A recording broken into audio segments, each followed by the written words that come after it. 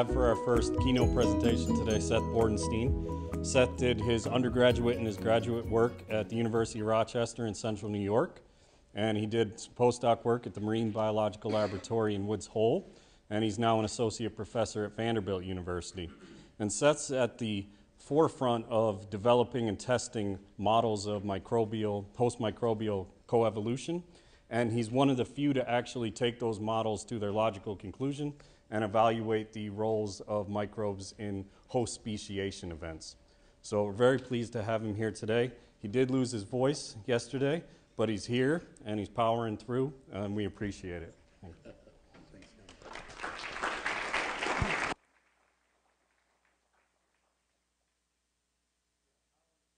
The operative word here, so I will lower expectations for what's going to happen. But thank you very much for the invitation to be here. This is an exciting time for me to hear about all the great science that we're going to hear about later today. And I'll just get right into this before I lose the rest of my voice. So, Darwin publishes The Origin of Species in 1859. And many biologists in the evolutionary community like to note that The Origin of Species really could have been titled The Origin of Adaptations. And the reason for that is that Darwin, although he had one chapter on hybridization, didn't necessarily lay the foundation for studying the origin of species. What he reasoned was that natural selection derives variation, and those varieties are iterative and continuous and gradual over time. So the idea that varieties would split into species is almost anti-evolution. Why would evolution produce a trait that you can't no longer interbreed?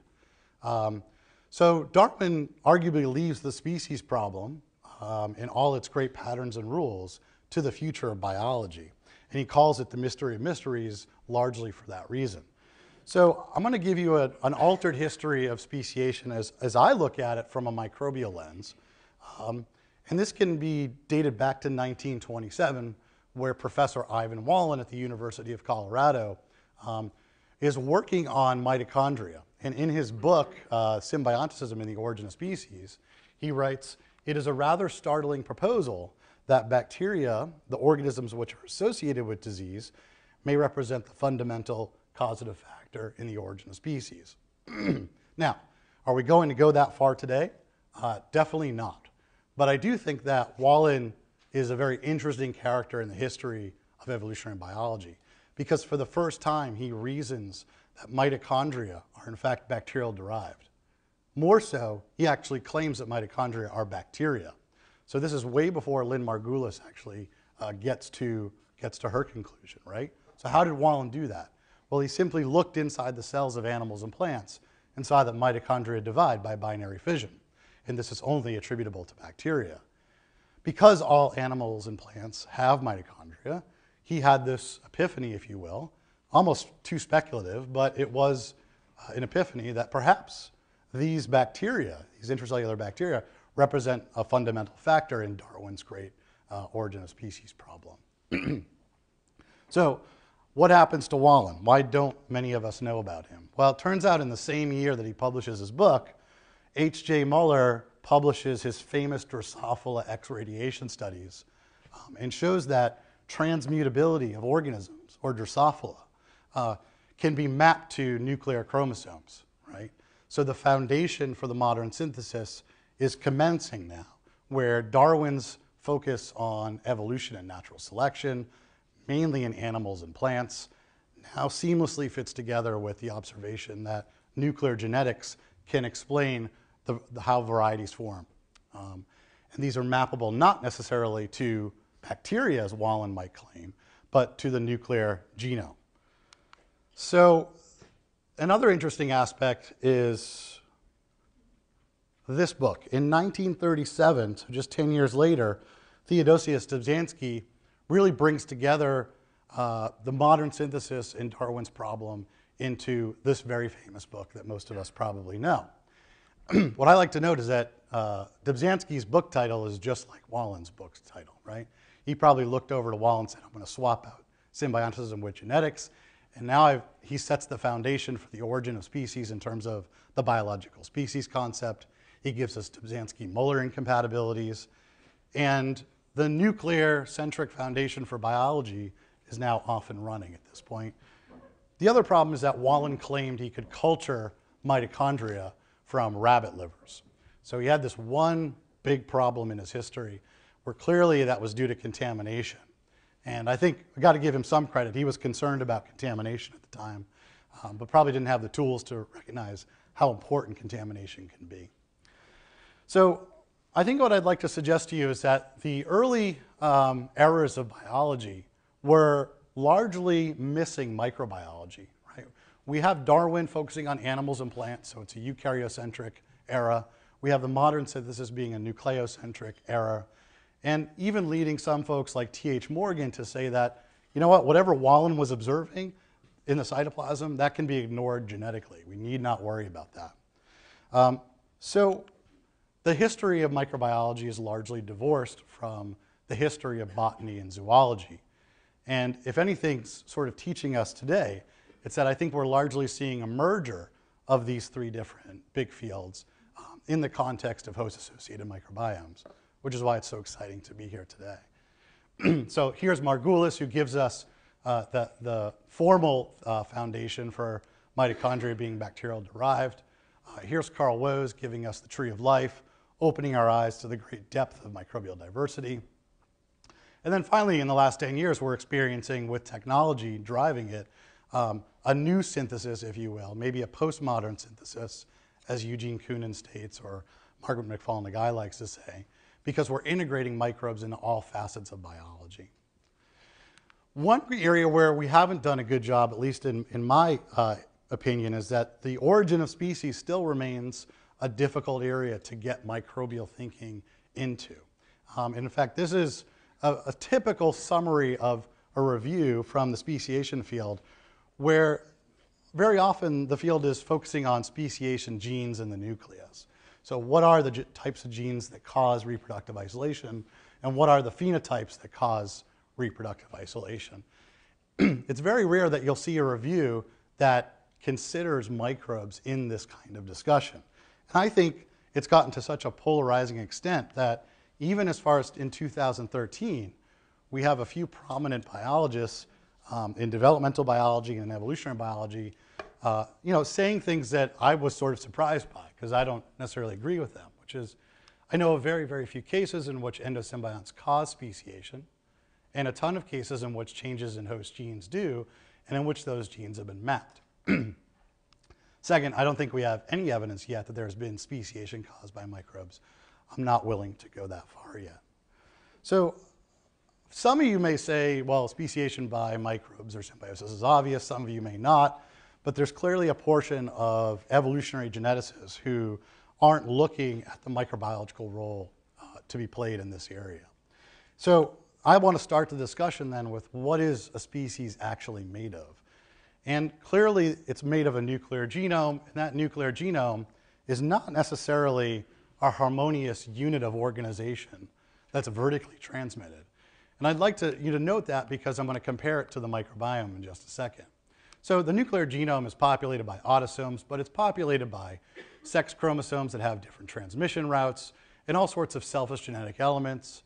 Yes, it's vertically transmitted, but it also undergoes recombination, so genes are shuffling all the time.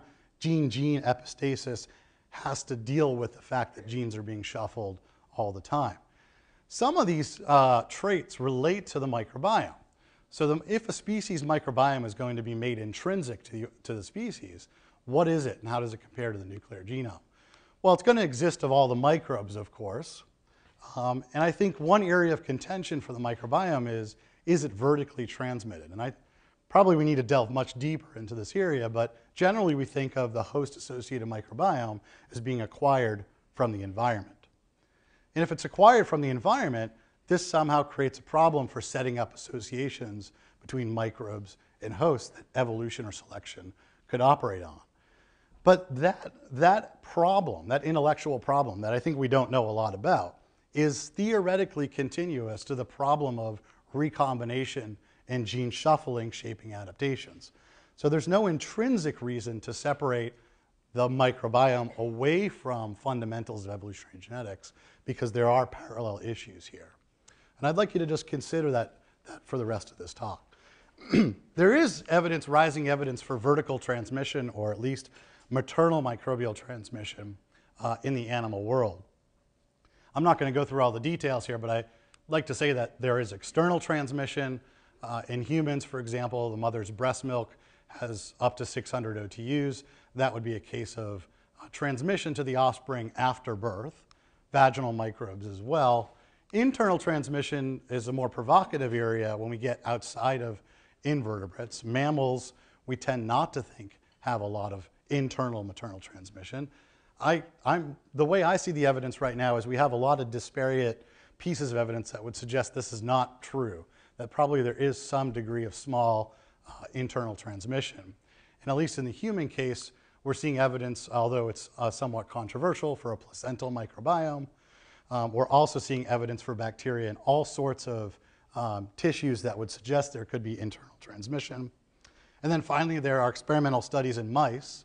So in 2008, Jimenez et al. Showed that you could orally inoculate pregnant mice with a probiotic, and that oral probiotic would in fact make it to the fetus. And they could culture it from the fetus.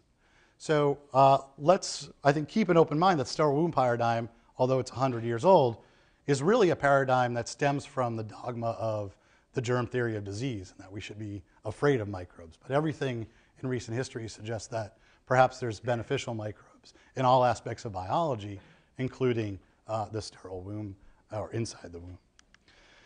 Insects are canonical cases for vertical transmission. So these are just some preeminent systems. Buchnera symbionts, Wigglesworthia symbionts. All these types of insects experience some form of maternal microbial transmission, and its fidelity is quite strong. So there's really no problem there. And then I think we're starting to see cases that are unusual for vertical transmission. Sponges have a vertically transmitted microbiota. And then even in some vertebrates, we're seeing mostly pathogenic organisms, at least we think pathogenic organisms, occupy the eggs or the yolk of the eggs in some of these vertebrate systems, as well as in the eggs of the fish. And then even without internal transmission, it's possible that you can get a form of vertical inheritance, but it's a social form of vertical inheritance, social transmission. So for example, there's co-inheritance of H. pylori stomach bacteria in humans. This has been shown a couple times now, first by Felucci et al. In 2003. But we put together a phylogeny that shows what Felucci claimed, but they'd never done the phylogenetic analysis, which is that the diversity of H. pylori over time parallels the migration routes of H. pylori from out of Africa and beyond. So there is potential for even non-internally transmitted microbes to establish some host microbe fidelity or interaction. So when we get to the question of what makes a new species, it's worthy of approaching it from the attention of both the genome and the microbiome. So in this simplistic model, the organism now has both. We'll have a last common ancestor, and over some period of time, there's separation by a geographic barrier or some other isolation barrier that creates divergence in these populations, and ultimately speciation is complete when these two sets of organisms or species can no longer interbreed. But note there's been divergence now in the microbiome and in their genome. And so the central hypothesis going forward is the microbiome may not be the fundamental causative factor in the origin of species, but it at least may be as important as the nuclear genome in the origin of species. So what's the evidence for that? Well, we've got to have ways of using reductionist approaches to answer this question. Thank you for the laughter. It's a subtle joke. But so one of the ways we're doing it is asking, why do hybrids die when closely related species interbreed? And there's three reasons, although we don't often talk about them in evolutionary biology.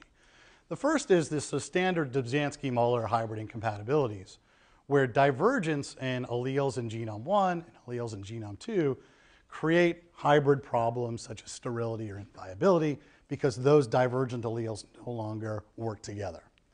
The second reason is you could have divergence in the microbiome, separate from the genome. In fact, completely independent of the genome, you could have divergence in microbes that cause hybrid inviability or sterility. And I'll tell you an example of that. And finally, if you put this all together, it may take two to tango, in which the genome and the microbiome interactions are so fundamental that you create a model of what's called hologenomic speciation, where you have to consider both the genome and the microbiome in the origin of species. So we've been studying these phenomena in Nasonia. This is Nasonia. It's not this colorful, and it's not this big. But it is called the jewel wasp, affectionately, because it's metallic and shiny. And we've been using it because it's an excellent model system for studying the origin of species in closely related species pairs. So if you were to go to Drosophila and use melanogaster, its closest related species is 3 to 5 million years old. In Nasonia, we have 3 to 4 species that all diverged in the last million years. The older species pair, and then two that form a younger species pair as well. So you're looking at mating behavior as I talk you through some of the biology of Nasonia here. Okay, so the male's on top of the female, trying to spit pheromones at her, sweep his antenna, nod his heads, and is looking for her to acknowledge that this is a homospecific mate. And once she does that, she lowers her antenna down, she opens up her abdomen, and the male will get the signal from mother's antenna and back up and inseminate her. As I mentioned, Nasonia is a pretty cool model for speciation. We also have genetic tools. So we have full genome sequences for all species. We have thousands of molecular markers to do QTL analyses. We have RNAi technology for knockdown. We now have germ-free rearing, and they're very easily maintained. Okay. So the species distribution, also noteworthy. Vitropenis, which will be a cornerstone of the topic today, exists throughout North America. And then Longicornis and Giralti, another piece of the puzzle today, exists sympatrically within Nasonia vitropenis' range. Giralti on the east coast, Longicornis on the west coast. All right, the first story I'd like to tell you about is actually a microbe-microbe incompatibility. And this is going to be with Wolbachia. So Wolbachia are one of the most common vertically transmitted symbionts in the animal world. This is a Nasonia egg. In blue are the mitotically dividing chromosomes, and in green are the Wolbachia stained, and they localize towards the posterior end of the embryo, which is pretty interesting because this end of the embryo is where the pole cells and ultimately the testes and ovaries are fated to develop from. And because Wolbachia is vertically transmitted, they have specialized, even as early in development, to find their way into essentially the cells that will transmit them to the next generation. So at least 40% of all arthropod species have Wolbachia in vertical transmission. So this is now Wolbachia in the testes of Nasonia, in the accessory glands. They're labeled red here in this case. And then this is a transmission electron micrograph of Wolbachia. It's about 1 micron in size.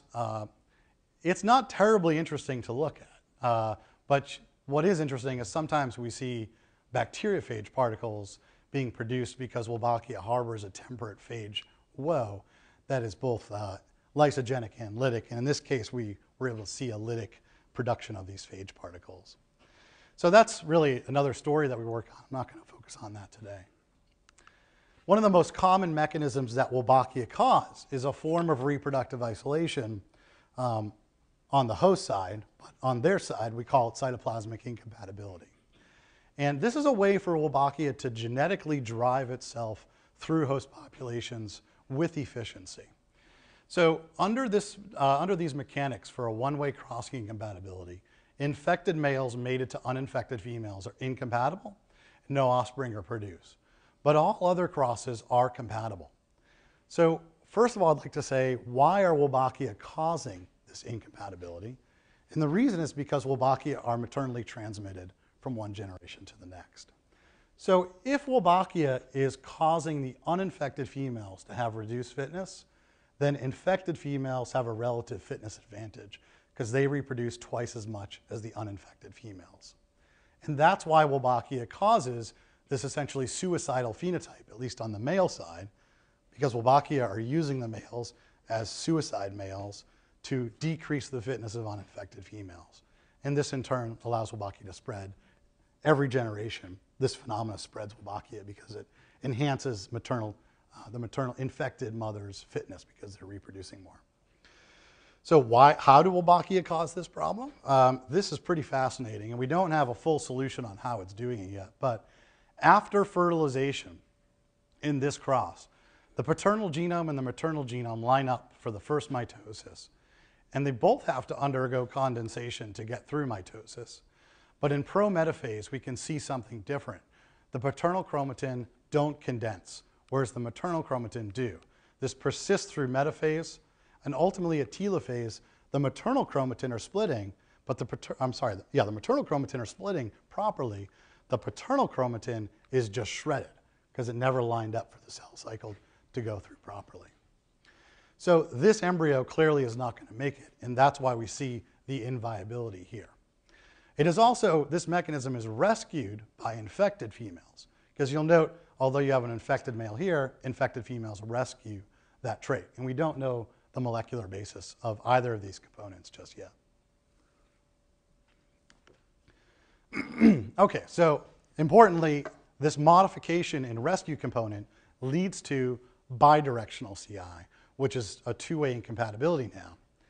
If there's divergence in the modification and rescue systems, because you have different genetic strains of Wolbachia, these can each encode their own modification in their own rescue component, and leads to reciprocal incompatibility between Wolbachia strains.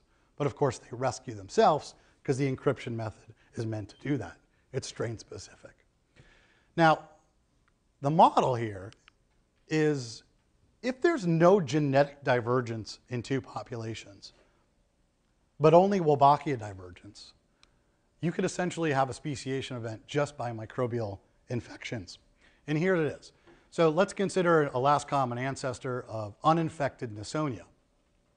Two populations diverge or just split, and the only thing that changes them is their acquisition of new Wolbachia infections, which then spread by unidirectional CI.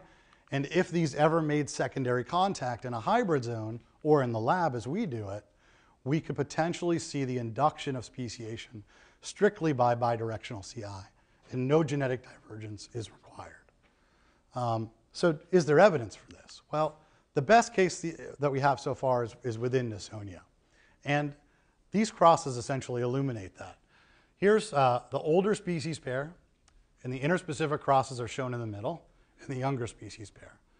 When these species are Wolbachia infected, the hybrid production is completely obliterated in the older species pair and is severely limited in the younger species pair. And we were able to show that by antibiotically curing the Wolbachia, having uninfected hosts rescues the inviability caused by Wolbachia quite dramatically, and sometimes even more significantly than in the offspring production of the parentals. So the bottom line here is that Wolbachia is a powerful agent of reproductive isolation in the F1 generation and can affect both older species pairs and younger species pairs.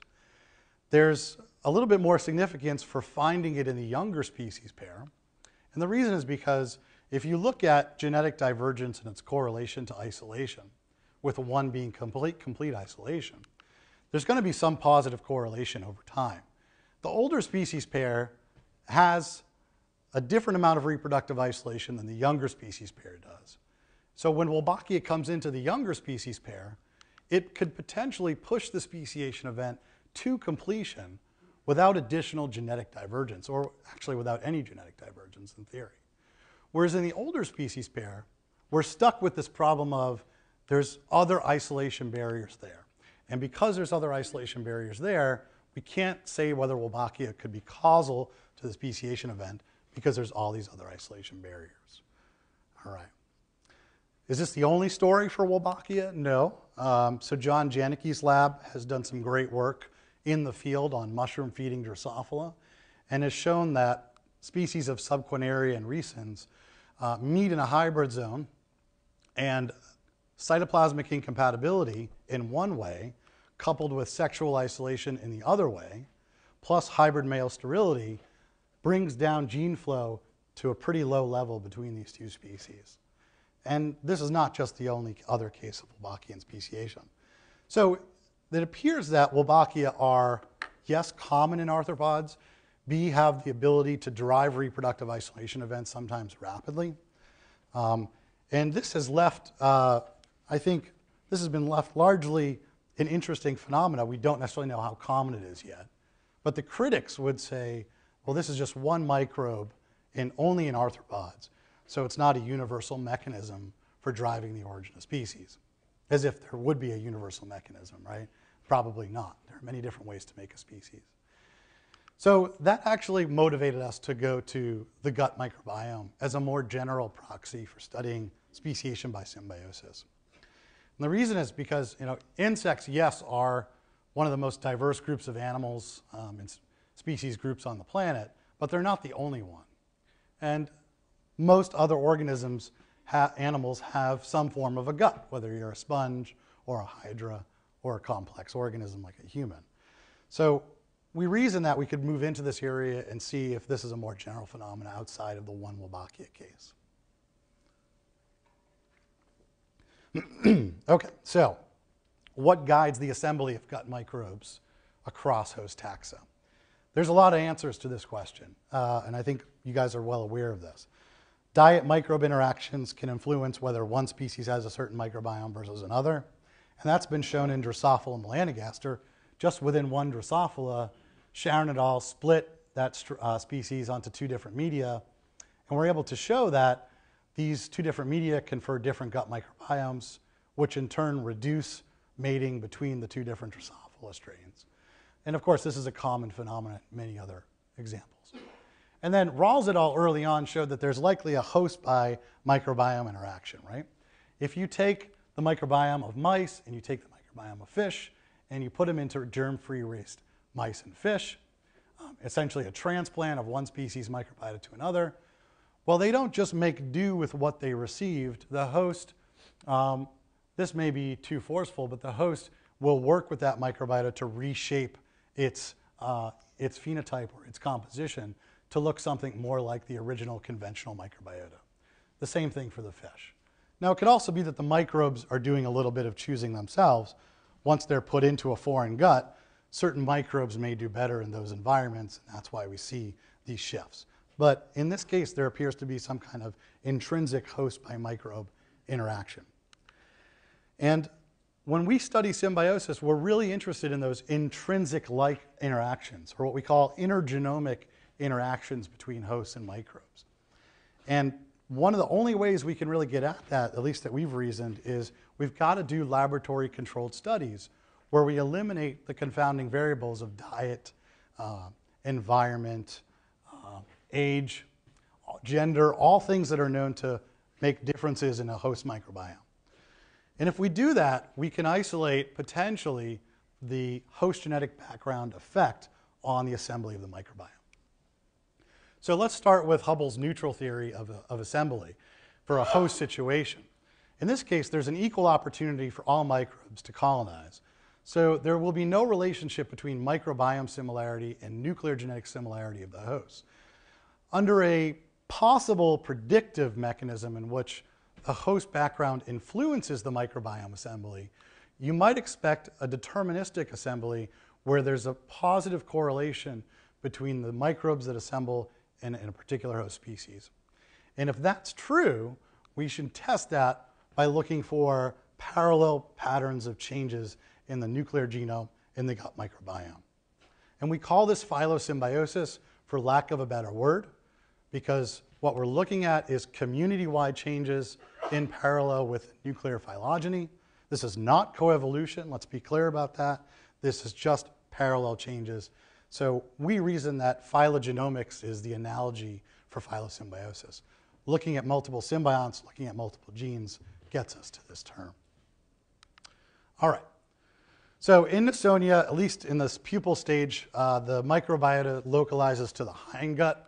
The microbiota is largely dominated by gamma proteobacteria, which is very common in insects. So Drosophila, bees also have lots of gamma proteobacteria. And this is different from mammals typically. So even at this gross invertebrate-vertebrate level, there's some host specificity of what microbes assemble and what types of hosts. The microbiota is developmentally staged. So there's microbial successions happening over time. So with the larvae, we have a very simple microbial community with the number of OTUs shown in N's. In the pupa, it increases. In the adult, it even increases more. So there's a blossoming of microbial diversity over development. And what was interesting to us is that when you look at each developmental stage, you see phylosymbiosis of these different microbial communities at each developmental stage. So the pupae have a different set of microbes than the adults, but they each respectively show phylosymbiosis. So remember, here's the nuclear phylogeny of Nasonia, and that parallels the dendrogram relationships for the microbiota.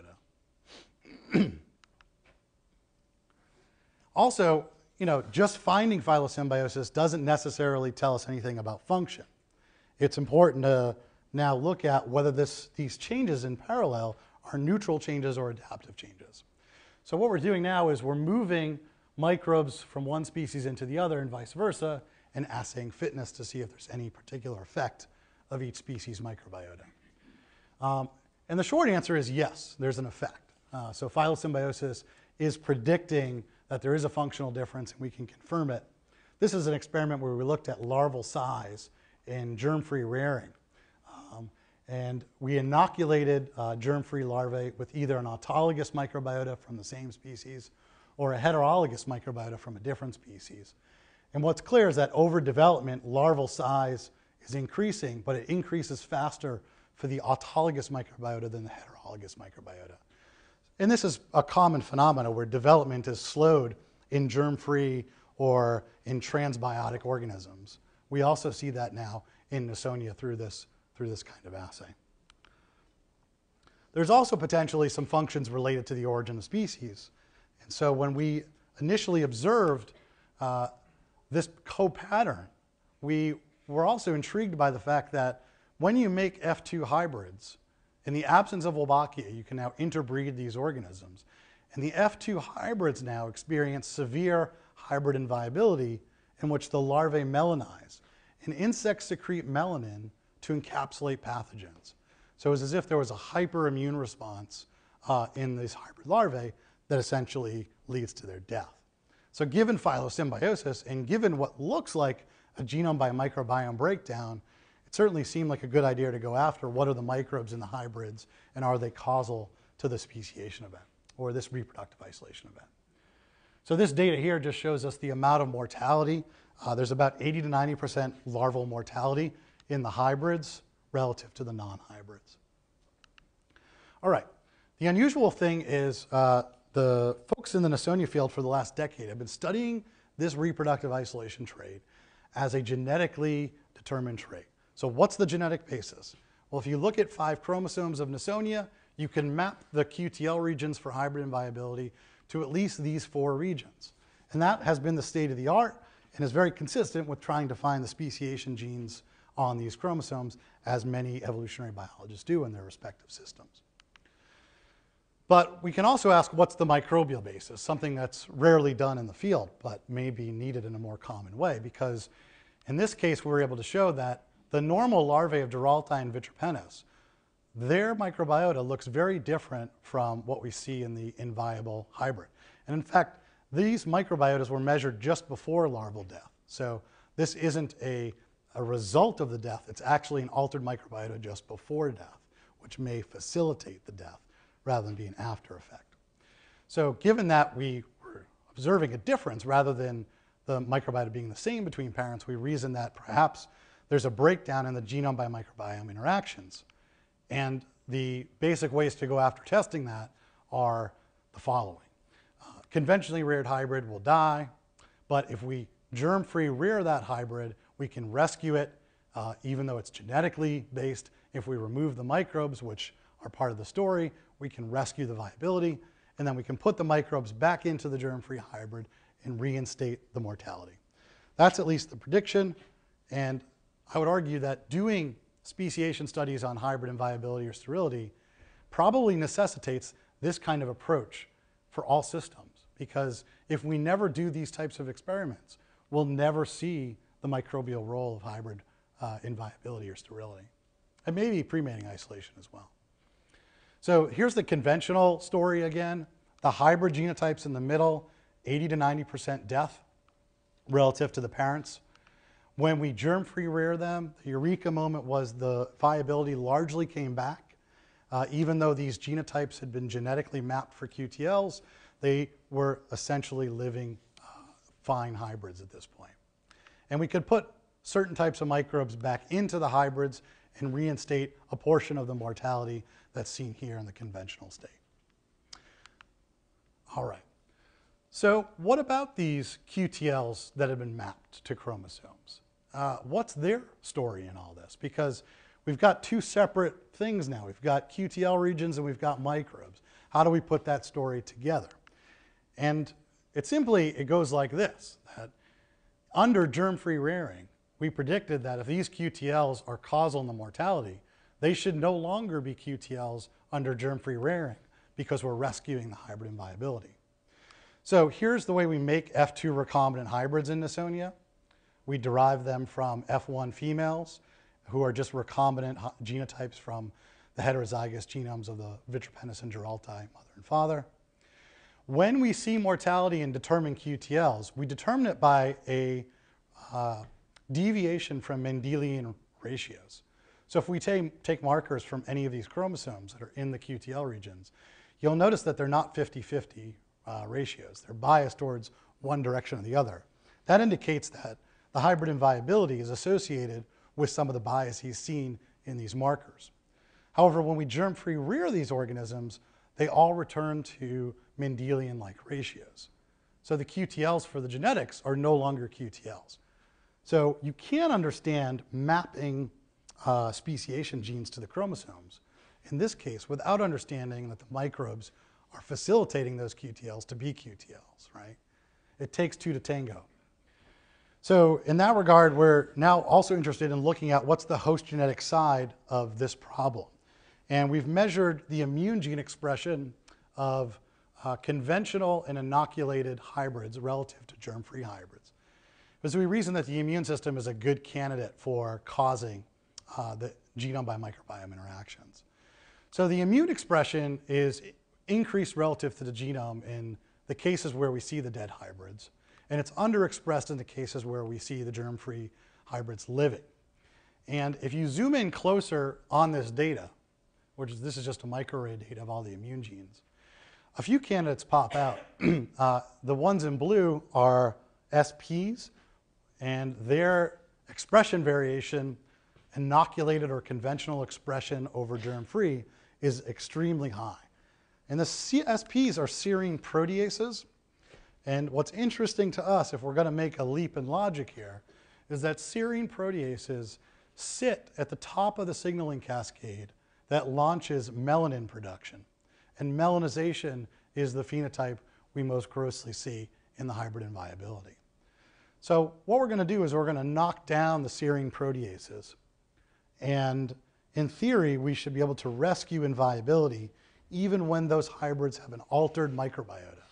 Just like we did with the microbiome, we can knock it down and rescue inviability. We should be able to do the same thing with the genome. So it takes two to tango, and we're currently trying to pursue that in the lab. So on the origin of species, we have, at least in Nisonia, an F1 case and an F2 case. Different sets of microbes are all causing severe cases of mortality. And it's interesting for me to ask, are we just getting lucky with Nisonia that we see these speciation by symbiosis traits, or is it actually a more common phenomena? And all that it takes is for investigators to look at the microbial side when they're studying the origin of species. And I would suggest it's the latter. I don't think we've just gotten extremely lucky by studying Nisonia. So I want to wrap up with some new data on how universal is phylosymbiosis. Because we observe it in Nisonia, and if it's not common elsewhere, who cares then? It's just Nisonia. Nobody cares about Nisonia. So it has been observed in other organisms, though. So Hydra have a really good case of phylosymbiosis, where the microbial communities dendrogram parallels the phylogeny of the host. A beautiful paper published by Tom Bosch and Sebastian Fraschen's group in PNAS. It's also been observed to some degree through some of the original publications on host-by-microbe interactions. So this is a study done by Jeff Gordon's lab, led by Ruth Lay, and they were looking at 60 different mammalian species, many of which were collected from a zoo, and they, through network analysis, were able to show that the things that have an effect on the gut microbiota assembly in these species are both diet and phylogeny or host genetics. In contrast, a randomized association would look like this. So these two factors have an effect on the assembly of the microbiota. But this is sort of the catch-22 when you do wild studies or field studies, is you can't disentangle diet from host genetics. So we really don't know if this variation is driven more by one versus the other, and what's the role of intergenomic interactions. So we're now moving into controlled laboratory studies of animal systems from invertebrates to vertebrates, where we do the controls. And we look at a number of different taxa spanning pretty significant ranges of divergence times for those taxa. And we're not the first ones to look in these systems, but we are the first ones to do it under a controlled design. So recently, Pat Schloss's group looked at Paramyscus field populations from 2 subspecies. There was really no evidence of phylosymbiosis. Drosophila has been a well-studied system, both in the lab and in the field, and there's really no evidence for phylosymbiosis. We've done this, obviously, in Nasonia, and we found it. I think if you go into the field, you have a lot of confounding issues. You obviously have the effects of diet and geography and age and gender and so forth. And in some of the Drosophila studies, they suffer from the same problems. Even laboratory studies didn't control for gender. So there may be reasons why they're not observing this. Okay, so to test phylosymbiosis, we're adding 2 statistics in, the Mantel test and the Anasim test. Oops. So the Mantel test is a statistical test of the significance of the correlation between distance matrices. So we're looking at the distance matrices for the phylogeny in the host dendrogram and how good do they parallel each other. And then the Anasim test is a statistical test for how well species microbial communities cluster together when we sample multiple individuals from those particular species. So how unique are each species microbiota? Okay, so here's deer mice and mosquitoes. We do see perfect phylosymbiosis in both these cases. What's interesting to point out is probably the biology here. The range of divergence times are quite different. 7 million years, 6 taxa, 108 million years, 8 taxa, and yet we still see phylosymbiosis. This actually surprised us because we thought there might be a Goldilocks zone where if you're too divergent, you won't see phylosymbiosis, and if you're too closely related, you won't see it. But in this case, we're actually seeing it at some distances that surprised us. Mantel test was significant with pretty good correlations between the distance matrices. And then as far as the Anasim test goes, if you look at the mosquito data, first of all, if you do intragroup comparisons of all replicates within groups to each other, you have a significantly lower distance in the microbial communities than if you do between groups, which is what you'd expect. And then the Anasim basically tells us how well do species microbial communities cluster from replicate individuals in the same colors, and that is quite strong for the mosquito data set. In Drosophila and Nasonia, we also see phylosymbiosis. However, we do see a deviation in 2 species in Drosophila. And I have to say, we were surprised to see any phylosymbiotic pattern in Drosophila, given the previous reports that there was no evidence of this. But I think controlling for the factors that we are taking into account excavates that phylosymbiotic signal that is otherwise missed. So this tells us that there are genome by microbiome interactions even when you control for all these other extrinsic variables. Okay, then as sort of a fun thing, even though this isn't a controlled experiment because we can't put all these animals on the same diet, we took the metadata and just made a giant dendrogram tree of it. And what we see is that there's vast divergences in the microbiotas. But of significance is that the Paramyscus deer mice more closely resemble the hominid data set from this particular publication than the insect data sets. So at a gross level, there's some sorting of the variation between vertebrates and invertebrates as well. Okay, so do microbes drive the origin of many species? I'll just leave with a few philosophical points here. The short answer is there are rising numbers of cases, and I talked to you about the gut bacteria in Drosophila melanogaster that change on different media and that facilitate pre-mating isolation. There are also other cases of Wolbachia in Drosophila. There are many cases where insects will simply not exist on their food sources. For example, aphids on plant sap, which is deficient in essential amino acids. They just can't exist without their nutritional symbionts, Buchnera, that confer the missing essential amino acids. So the origin of all aphids is in fact attributable to their symbionts, and perhaps the radiation across different host plants is attributable to their symbionts. Plants are part of the story as well. So if you look at hybrid incompatibilities between strains of Arabidopsis, what Kirsten Bombley's lab showed early on was you see these deformed small F1 hybrids between varieties of Arabidopsis. And she was able to map these to immune genes in the plant genome. Immune genes are important. There's some kind of large immune effect on speciation. So even in many types of animals, chimps, Drosophila, and humans in this case, immune genes end up being some of the most common genes under positive selection and rapid evolution. Immune genes are the windows into symbiosis. If a speciation geneticist or an evolutionary geneticist maps interesting evolutionary or speciation traits to an immune gene, they're mapping most likely a symbiotic speciation or divergence event. They just haven't considered the other side of the equation. I think that's the big task that we have to holistically come together on to get a more synergistic interaction between microbiologists, botanists, and zoologists in Darwin's species problem. So I'll just summarize. We're coming out from Darwin. We've gone through several stages of history, tensions between fields, but arguably we're in an interesting era where some of this is starting to come together. You could summarize a few other epochs in biology. You know, Darwin's theory was eukaryocentric. The modern synthesis was nucleocentric.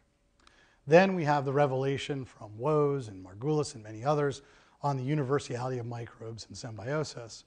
And this is all coming together for the next generation, really for the young scientists here, to drive the postmodern synthesis. And so it might be fun for the young investigators to think about the time that you're doing work in right now, because arguably it's akin to the time that genetics got started 100 years ago. And very basic questions were being asked about how do nuclear genes link to fundamental biological processes. And you're doing research now at a time when microbes are being asked of the same thing. And we're in the first 10 years. So there will probably be another 100 years of great biology, just like genetics has had 100 years to bring us to the point where we are right now. Okay, so I will thank the following folks who contributed to this work.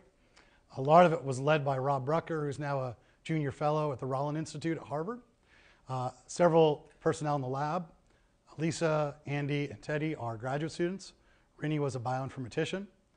And the Dimensions of Biodiversity program for getting this work started. So thanks for your attention. I'm happy to take questions.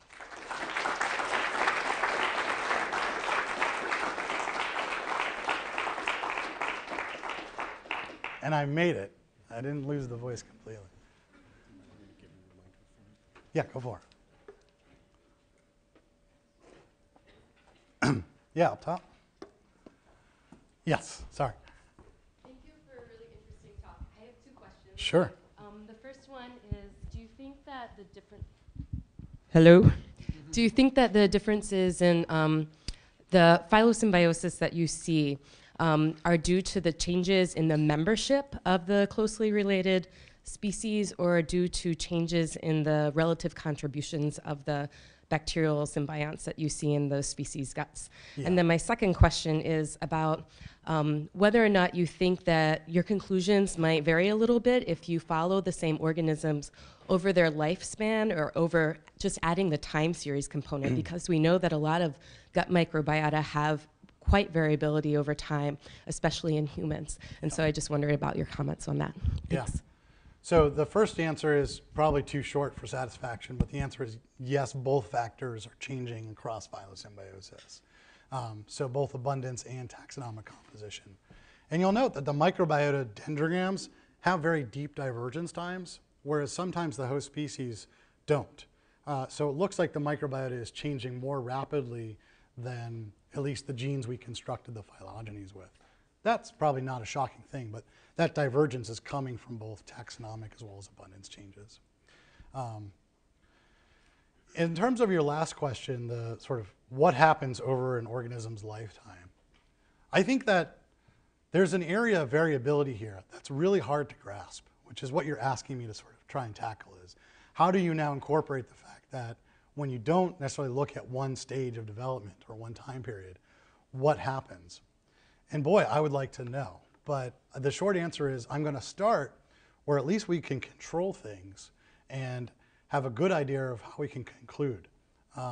If we start looking at, let's say, does an older male become incompatible with a younger female because of the gut microbes or not, those are definitely doable experiments.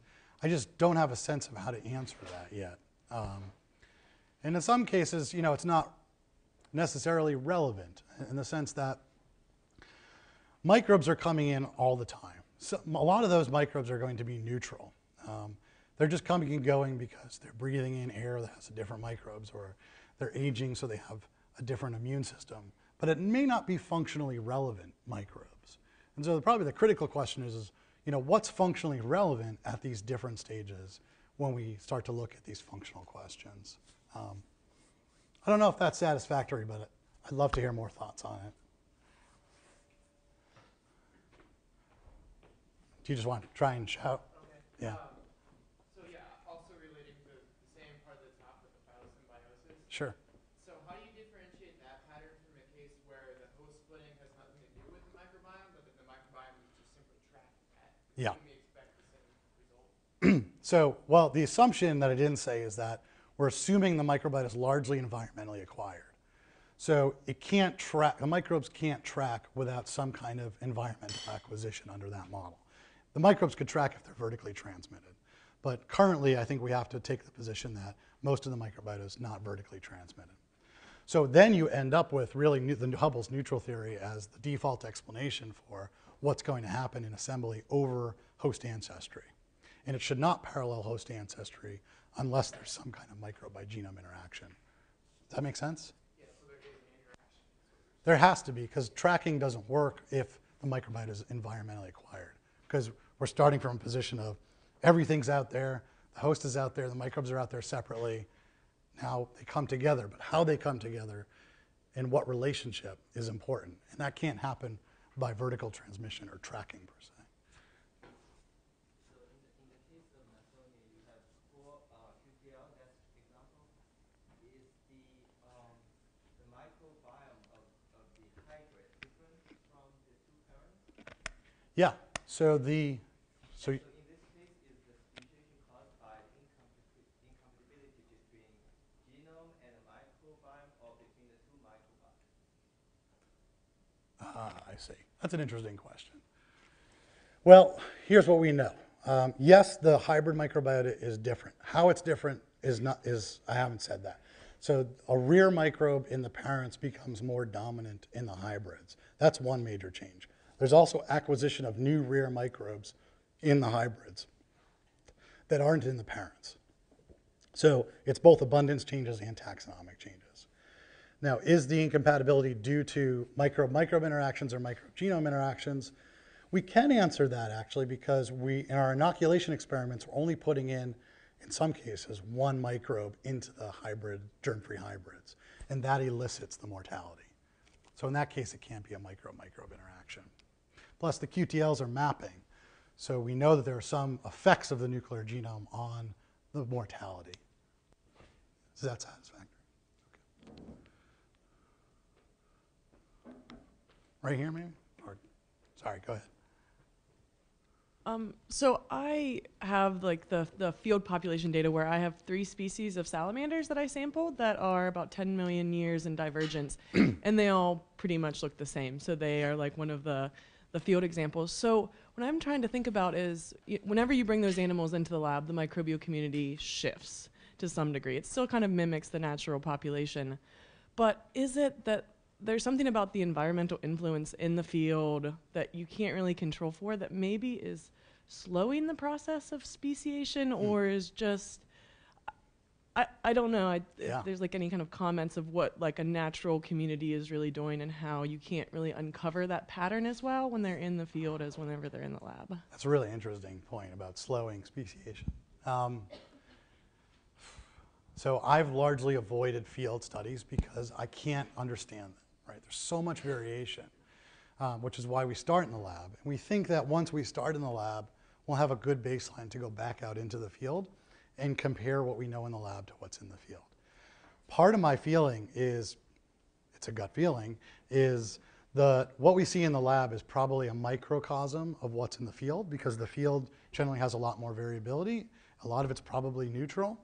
And so we're trying to construct whole microbial community dendrograms and relationships on whole communities and microbes in the field, lots of which just may be neutral.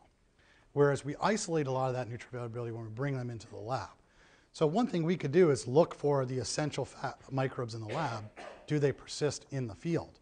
And it may be that only a small fraction of the microbes in the field constitute phylosymbiosis, whereas everything else isn't. But when we lump it together in these gross analyses, we're going to see no effect or a lot of similarity between species. And so this is the conundrum of biocomplexity that we're in. And it's really, up to us to figure this out over the long term about how to not just have such simplistic measurements of whole communities, but to portion microbial components away from each other to get at these questions.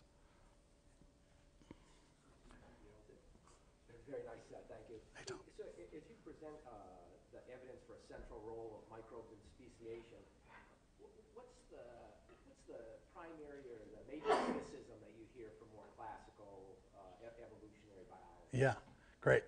So I think generally the evolutionary biologists in the Drosophila field in particular are at a point where they think that because they've mapped genes to nuclear chromosomes, that speciation can't be commonly caused by symbionts. And the failure in that argument that they don't realize is that just because they're mapping something to a nuclear chromosome, it could be an immune gene, for all we know, and that immune gene's interacting with a symbiont, just like we've seen in the Nasonia cases. So I think they're still stuck in this modern synthesis thinking of all the change has to happen in the nucleus. Yes, a lot of it does, but it's interacting with the microbiome, and that opens the door. The other thing is they'll say the general rules of speciation are explained by nuclear genetics. So Haldane's rule, which is where when one sex is sterile or inviable, it's typically the heterogametic sex, the XY male, for example, and that maps to usually a sex chromosome for that particular reason. But again, I think that it's an assumption that they're making that because Haldane's rule perhaps appears to be a sex chromosome-based phenomena, that symbionts can't explain that. And that's simply not true. We do actually have cases where microbes explain Haldane's rule. So the absence of evidence is driving, I think, their criticism, or at least their lack of knowledge in this area is driving their criticism. And it's part of my mission to sort of wake up the field and say, no, there's more to it. And it's not just going to be one person that can do that. It's going to take a lot of people to change a field, if it's changeable at all. So yeah, that's kind of where we are. And I guess to wrap this up, the microbiological community sort of often sees this as obvious, which is a delight. But we do have our challenges. Yeah. Can you explain to me what the fundamental difference between this is and between insects diverging on plants, where the plant genomes just happen to be on the outside as opposed to the inside, and the vertical transmission is the oviposition preferences of the insect? Right.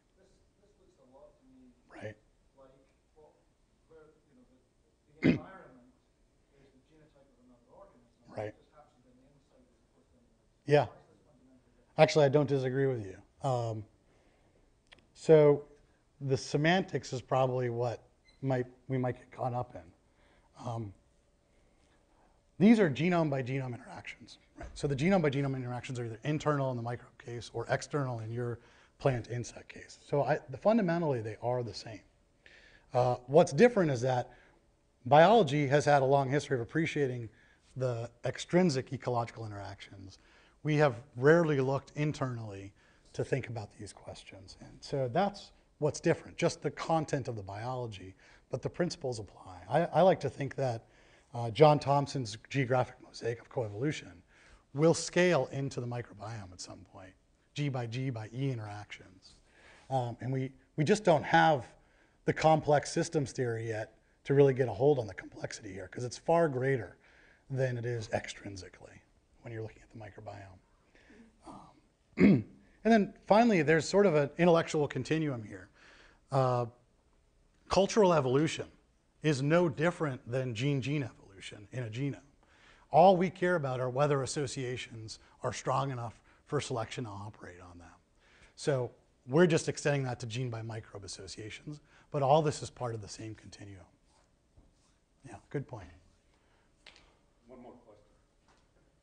Were you able to identify the genetic differences between Bacteria from the 3 different species and then analyze them in nature to see whether the same kind of Bacteria genetic differences are found? Yes, we are, and yes, we have done that. So all Nasonia in the wild harbor these different Wolbachia infections. And so what that means is all 3 species of Nasonia have different Wolbachia infections. They're universal in the field. And so what we're observing in the lab is highly relevant to what we see in field conditions. Yeah. And we're using single gene markers in this case. We're not analyzing whole genomes, but we're able to type these strains with these single gene markers. Yeah. Thank you, Seth. Okay, thanks. Appreciate it.